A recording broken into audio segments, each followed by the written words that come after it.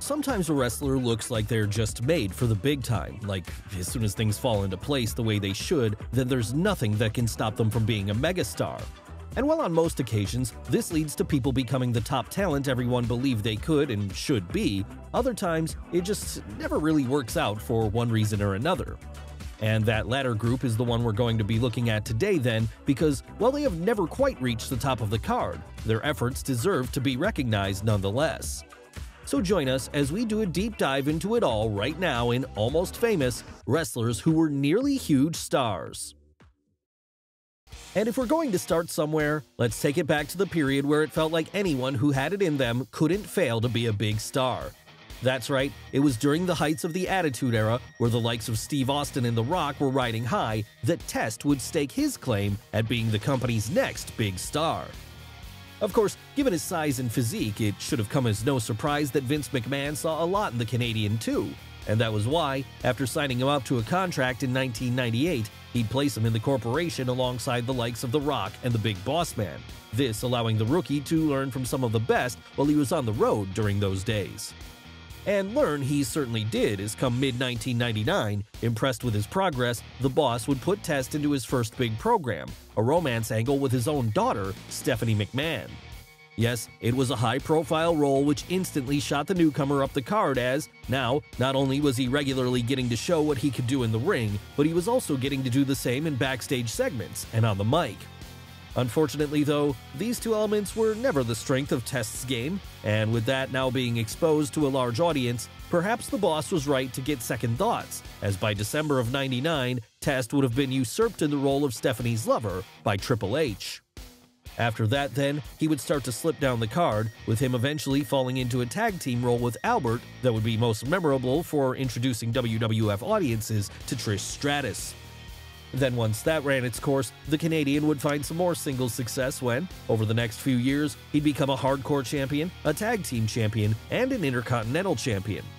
That said, his star would never rise beyond the mid-card again, and so, in 2004, after feeling like they'd done all they could do with him, the company would release him from his contract. And he wouldn't be the only star who was once supposed to reach the top that would end up getting released either, as around about the same time that Test was getting started with WWF, Dr. Death Steve Williams was having a spectacular fall from grace. This one, though, was all the worse for the fact that Williams had proven himself to be a superstar in other places prior to this, with his early days on both the gridiron and the amateur wrestling scene finding him much success. Then, when he left the world of each of these behind, he'd find even greater acclaim in the pro wrestling ring, as in both World Championship Wrestling and All Japan Pro Wrestling, he'd fully earned the moniker of Dr. Death, one of the most feared heels on either roster. That was why, as one of his biggest fans, Jim Ross would continually push for Williams to be signed up to WWF in the late 90s, with good old JR firmly believing that he had it in him to be a top guy in New York, too. So, acquiescing to this, Vince McMahon would sign the former four-time All-American in 1998, believing here that if he put him in a shoot fight scenario, then it would immediately sell him as a legitimate threat to the audience. Enter the Brawl for All, one of the worst ideas in wrestling history, where after putting a series of performers into real fights on TV, the company would end up having to deal with a number of injuries, all while simultaneously having to repair the damage done to the credibility of anyone who lost these fights. And no one's credibility was hurt worse than Steve Williams as it happened, because upon being knocked out by eventual winner Bart Gunn in the second round, his aura would be flushed away before he could hit the mat. After that, any plans WWF had to put him in a program with Steve Austin were nixed, as with fans no longer seeing Dr. Death as legitimate, he'd sink down to the hardcore division, there feuding with the likes of Hardcore Holly and Tiger Ali Singh for a while, all before he was eventually released from his contract in 1999. Yes, it was a sad end for Steve Williams' time in WWF, but after the debacle that was the Brawl for All, there really was no saving things. At least he got to have another run out east after this though, because a couple of decades later when Jason Jordan's run came to a close, he wouldn't be so lucky. No, instead, he would be taken out by an unfortunate career-ending injury right as he was hitting his prime.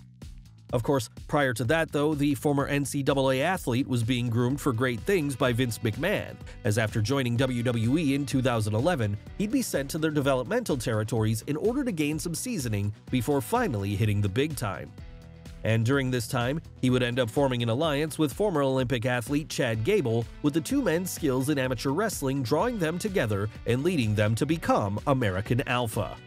After that, they'd reign as one of the highlights of NXT over the next few years, where alongside DIY and The Revival, they'd put on some of the best tag team matches the company had seen in years. That said, upon reaching the main roster in 2016, things would begin to falter as, with Vince McMahon seemingly having limited interest in tag team wrestling, American Alpha would have to fight to be seen at all. So maybe it was for the best then that the following year, the duo would quietly split up, with Jordan at this point being revealed as the kayfabe secret son of Kurt Angle. Yes, this was just the break that the former tag team champion had been looking for, because now getting the big singles push with a legend in his corner, it seemed like only a matter of time before he reached the main event scene. And that was what made it all the sadder when, upon getting into a program with Seth Rollins not long after this, a program that saw the two briefly win tag team gold together, Jordan would suffer a neck injury which, while initially appearing to be healable in time for WrestleMania, turned out to be so bad that he was forced to retire from in-ring competition altogether. That's right, just like that, it was over, and the push that the company had planned for him would never come to fruition. So really, it just goes to act as a reminder that while the whole thing is scripted, wrestling is often a very dangerous activity, with the performers usually only half an inch away from disaster. When it comes to our next entry though, we can hardly blame his failure to become a star on injury, because in the case of Wade Barrett, it was the booking team that ultimately did a number on his chances instead. Before the pencil could get him though, the Englishman had a bright future ahead of him, as upon spending some time in NXT during its game show format in early 2010, he'd invade the main roster that summer as the leader of the Nexus, a collective of performers who'd gotten tired of waiting around in developmental and had chosen to band together and take over the company instead. And as the leader of the group, Barrett was being positioned as the next big thing from the get-go. Unfortunately though, his momentum would be stalled when, at that year's SummerSlam, the Nexus were well and truly destroyed during their 7-on-7 tag team match against Team WWE, with John Cena pretty much nerfing them all single-handedly come the close. Still, it wasn't the end of the road for Barrett quite yet, because after that, he'd move into a singles feud with Big Match John, one which looked like it might establish him as the company's next top star after all. But while this could have worked if he'd come out on top, it would ultimately only cause more damage in the long term, because during their final bout at December's Tables, Ladders, and Chairs, the Nexus leader would quite literally get buried under a mountain of steel chairs.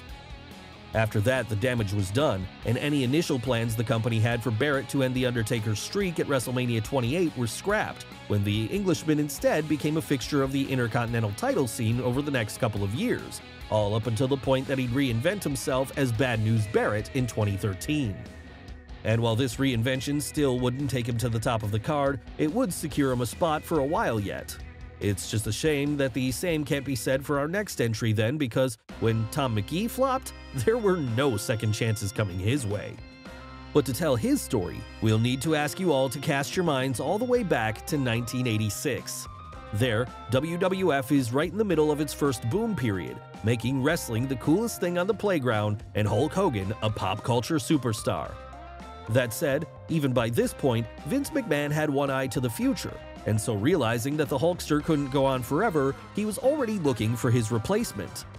Enter Tom McGee, a former powerlifter and bodybuilder who, after deciding to enter the world of pro wrestling, would get a tryout match in New York later that year. And luckily for him, he would be entering the ring with Bret Hart, arguably the greatest wrestler of all time during this tryout, with the Hitman taking such pride in his abilities to make others look like $1 million at this point that he would repeatedly promise McGee that he was going to get a job after their bout that night. So, true to his word then, Hart took what limited skills the rookie had in the ring and crafted a match around them, which made him look like a superstar, with this ending up being so impressive that word quickly got back to Vince McMahon. And taking a look at the tape from there, the boss would believe McGee had everything he was looking for in his next top star, something which led him to making initial plans to push the rookie as his next top babyface. Unfortunately though, it soon became clear that not all of the former bodybuilder's opponents were as good as the Hitman, and so, after being exposed as just a competent wrestler who needed far more training in subsequent bouts, McMahon decided to scrap the push, with him instead trying and ultimately failing to build his next Hulk Hogan in The Ultimate Warrior. And that was how, in 1986, Tom McGee almost became the face of WWF. In fact, had all of his opponents been up to the caliber of Hart, he likely would have. As for the match that almost made him, though, well, that would go on missing for years after, allowing it to become something of a holy grail for wrestling fans who wanted to see just what the hell Bret had done to make his opponent look so good that night. Then in 2019, this tape would finally be rediscovered, letting people see for the first time why the boss's attention had been grabbed so easily. Of course, in later years though, it would be much harder to get McMahon's attention as, with his view of what a star could be becoming increasingly narrowed with age, even people who got wildly over would struggle to receive his stamp of approval, a fact that Rusev can personally attest to. Yes, despite initially seeming to gain favor with the boss upon debuting on the main roster in 2014 as the Bulgarian Brute, a heel monster in the vein of Ivan Drago from Rocky IV, things would begin to falter for Rusev when, after sinking into more of a mid-card role in the years that followed, he would lose much of the momentum that got him over. Luckily for him, however, he was insanely talented, and so after spending some time trying to come up with something new, he would begin developing Rusev Day in 2017. A gimmick which quickly saw him reach even greater levels of popularity than he had before, this time as a babyface. That said, while fans were now getting behind him in waves, McMahon didn't quite see things the same way, with him reportedly telling Rusev around this time that the crowd chants of Rusev Day weren't a sign that they loved him, they were a sign that they were mocking him. How he came to this conclusion, we're not sure, but what we can be sure of is that if given the ball to run with at this point, there's no doubt the Bulgarian native would have been a top guy. In the end, though, he would continue to mill around in the mid-card up until his release in 2020, at which point he would prove he always had it in him when he jumped to All Elite Wrestling and reinvented himself once more as Miro, the redeemer and feared monster of the entire babyface roster. Yes, Miro's run in AEW has been a successful one thus far, it's just a shame that his time in WWE didn't go as well as it could have. Of course, when it comes to wrestlers in similar situations, a few years prior to this, there was a performer that was given the initial chance to be placed in the main event, and that was Ryback. Yes, there was a brief window where Ryback could have been a huge deal in early 2010's WWE, as with his Goldberg-esque presentation and natural charisma, it seemed like an easy home run. And for him, it really all got started back in 2011 when, following a short run in the Nexus, Skip Sheffield would morph into his better-known incarnation, from there starting a winning streak that would quickly get him over with fans.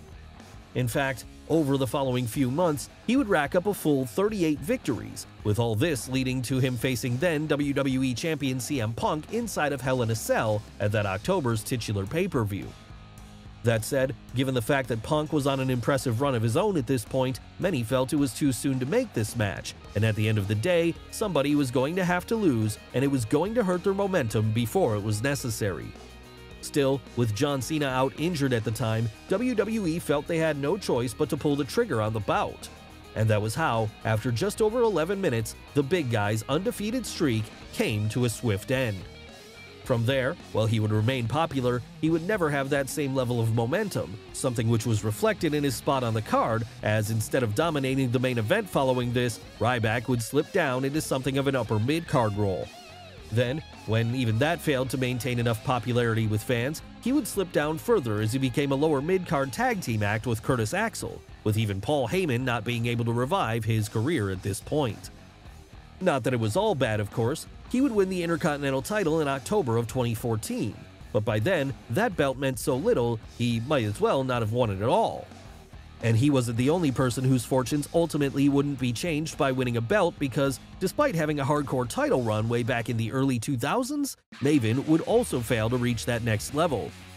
Of course, when it comes to him though, this was far from the most notable part of his story, as alongside his female parallel Nydia, Maven made history in 2001 when he became the winner of the first series of Tough Enough, a reality show designed to find the next top WWF prospect. And while he was certainly deserving of the victory, in the end, the fact that he'd gained his spot on the roster through such unconventional means would inevitably lead to a lot of heat coming his way once he joined the main roster later that year.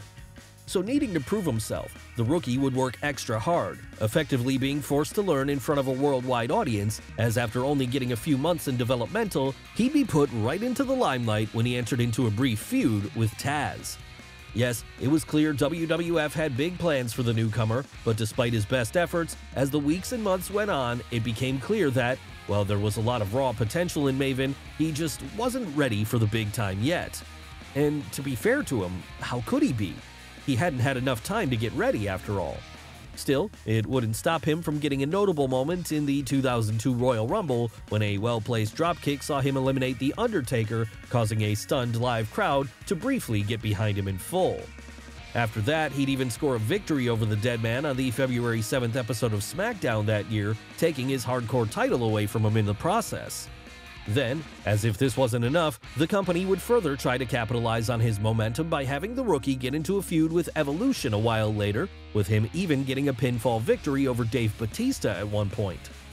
That, however, would prove to be his high point as part of the WWF roster because, from there, he would largely sink back down to the mid-card, having feuds with the likes of Shelton Benjamin and Eugene, all up until the point that he was released from his contract in 2005. At least when it came to Maven, though, there was a brief point where it really felt like he could have become a top star, because with our next entry, Alex Riley, that moment would never really materialize. Still, there were attempts to get him to the next level throughout his run between 2010 and 2016 as, after coming to the main roster as the protege of The Miz, Riley would end up drawing the ire of John Cena, with all this leading to the two squaring off one-on-one in a steel cage match during the February 28, 2011 episode of Raw. And while for most, this would have been represented as a major upward move in their career, for the Rookie, it would end up being his death knell, at least if you believe him, that is. Yes, according to Riley, Big Match John would see so little in his future that after the match, he would voice his disapproval to Vince McMahon, with this leading to the newcomer being demoted back down to developmental. And although he would eventually return to the main roster later that year, things would never be the same, as now firmly rooted in the mid-card, he wouldn't get much to do other than a brief feud with The Miz once the two broke up and went their separate ways. In fact, so bad would things get that by 2013, frustrated with his lack of in-ring success, Alex Riley would choose to hang up his boots altogether, with him instead moving over to the commentary booth at this point. But even that wouldn't be an option for our last entry, because after a short run in the early 2000s TNA roster, Monty Brown would be gone from the company altogether. Of course, it's not hard to see why TNA thought they had a star in Monty, as, being a former football player with an impressive physique and natural athletic skill, it seemed like he was tailor-made for that era of wrestling. Unfortunately, though, despite attempting to rocket him to the main event scene by programming him with Jeff Jarrett early on in his run, TNA would see things begin to stall soon thereafter, leading to the Rookie turning heel and becoming a member of Jarrett's stable instead. Then, once that ran its course, Brown would get a second attempt at reaching the next level when he turned babyface again and began going after the then NWA World Heavyweight Champion Christian Cage for a while. That said, in the end, these efforts would fail too, and by May of 2006, he would have parted ways with the company, with him from there jumping over to WWE to have a short run on the revived ECW brand. Ultimately, though, Brown would decide to retire early from professional wrestling due to personal family issues and never returned, leading to him becoming one of the biggest what-if stories in wrestling history.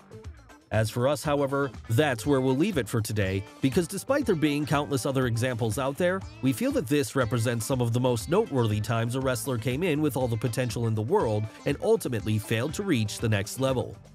And while it's easy to throw blame around for why this happened in each case, it's important to remember that for the most part, even if they never hit it as big as they hoped they might, they were still able to get a nice career out of the situation, meaning they can't really be considered failures. However, that doesn't stop us from wondering what could have been.